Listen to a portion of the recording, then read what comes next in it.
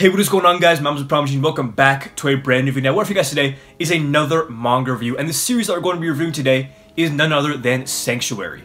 Now, if you guys are familiar with some of my manga collecting tendencies, then you'll know that sometimes I get absolutely infatuated and addicted with just collecting a random rare out-of-print series, such as Gantz and Battle Royale in the past. And the most recent example of that is this series right here, Sanctuary. Now, I picked up all 9 volumes in English of this series for more than I'd like to admit, but I really wanted to see what the series was all about after seeing lots of really great reviews on the series. But with all that being said, we're going to go ahead and get right into the Sanctuary manga review. So if you guys do enjoy this video, make sure to leave a like and subscribe for more manga videos just like this. So without further ado, let's get right into the manga review. So first, I'm going to give a brief plot synopsis of Sanctuary. And basically, this manga follows 2 very close friends, Hojo and Asami. Hojo is the leader of the Sagara Alliance, which is a Yakuza organization, and Asami is an aspiring politician trying to work his way into the Diet. So when they were younger, Hojo and Asami were actually both caught up in the Cambodian genocide, which is a genocide of Cambodians that happened in the 70s, I believe from 75 to 1979. And obviously, as they had to live through this massacre,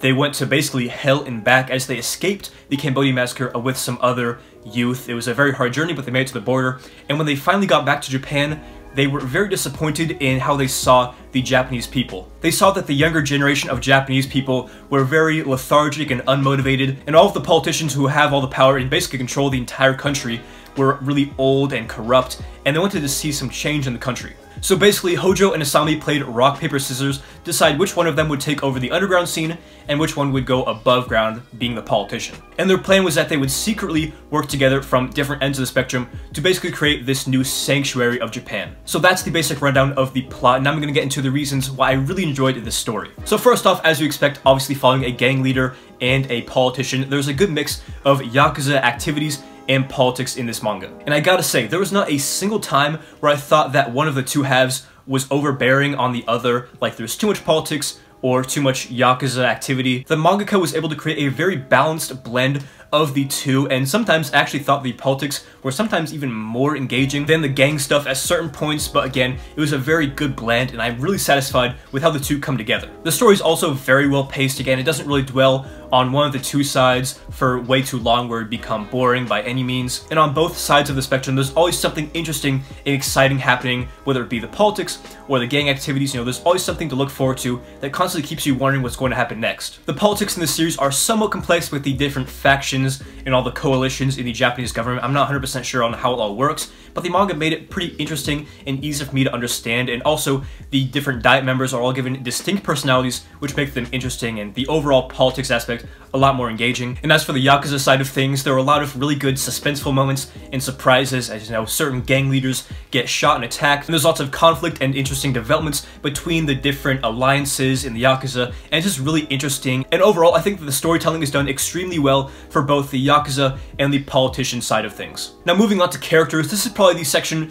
where I had the most difficulty deciding, where I really stand on the series. Now, in this manga, I found that there's some really good characters, but the 2 main characters, Hojo and Asami, I just felt like there was something missing from them, but I can't tell if that was by design or if it's just a flaw in the manga writing and artwork. So I'll start off by talking about that, Hojo and Asami. Basically, like I said, they went through this whole Cambodian massacre, so it goes without saying that they're pretty hardened, they've seen some shit, but when I'm reading this, it just feels like they're a little bit stone-faced and don't really show that much emotion or expression. Both of the characters are calm, cool, collected geniuses in their own rights, but outside of that, they really don't show any other qualities. And also the way that the characters are drawn, unless something like really shocking happens, you never really see a change in their expression. And they actually do mention this in the story, but if you swap the 2 characters' places, if Hojo was the politician and Asami was the Yakuza boss, it really wouldn't make this series any different. So again, I'm not sure if this is intentional or if it's just a little bit of a lapse in the writing and art, but I'm just gonna kind of chalk it up to I'm a little bit disappointed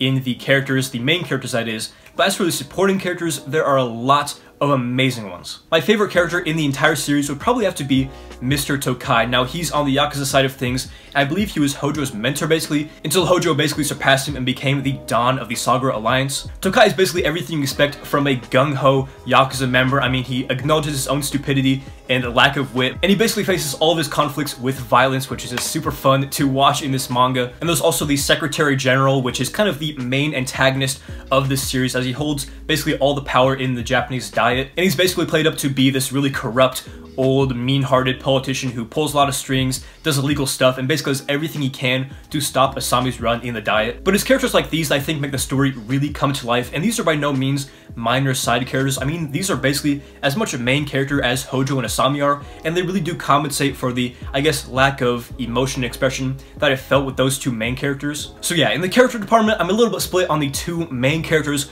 but other than that, the characters are fantastic. They're all very well written and keep the story constantly interesting. And lastly, I want to talk about the artwork in this manga. Now, the artwork in this series is absolutely timeless. I mean, just the way it's done has that vintage 90s feel. It's just so great, and it really complements a lot of the strengths of the series. Now, when you think of the Japanese Yakuza, two things come to mind: fancy cars and guns. The cars and the guns in the series are drawn so realistically, by far the most realistic guns and cars I've seen in any manga, period. And of course, there's a lot of badass shootouts in this manga, and not only are those drawn well, but the guns in particular are super clean and just make the scenes a lot more enjoyable. The faces of the characters are also drawn extremely well, and there's a lot of variety in the shading that's used. Sometimes it's just kind of like a line and it's kind of colored in. Other times it has like this charcoal look to it. You know, it's really gritty and exaggerated, and those are just a few instances of the different kinds of shading that are done for the characters' faces. They're all very detailed, especially the big bad antagonist of the series, who has a lot of wrinkles, and his face is drawn really grotesque and shown right up close in your face, just to kind of play him up as this gross antagonist. Another thing that I forgot to mention about this manga is that there is a lot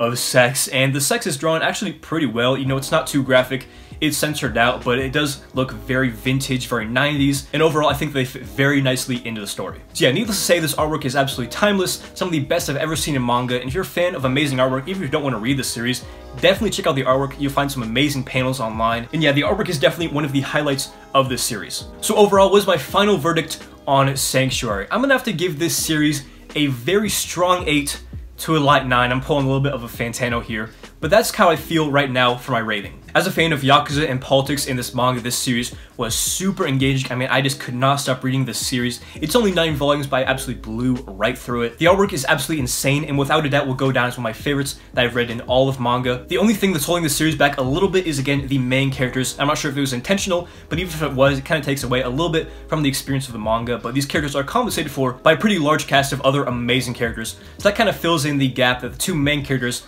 left in my soul. With all that being said, I would highly recommend you go out and check out Sanctuary. Again, if you are of the mature audience, you can handle things like, you know, gang activities, violence, again, some of these sexual things I talked about. And if you're a fan of politics in manga, then that's just a little added bonus on top. It's done absolutely spectacularly in this manga, and I have no doubt that if you're into those things, then you will enjoy this series. Anyways, guys, that's my manga review for Sanctuary. I hope you guys did enjoy this video. If you guys did, make sure to leave a like and subscribe for more manga videos just like this. So yeah, this has been ThePromG.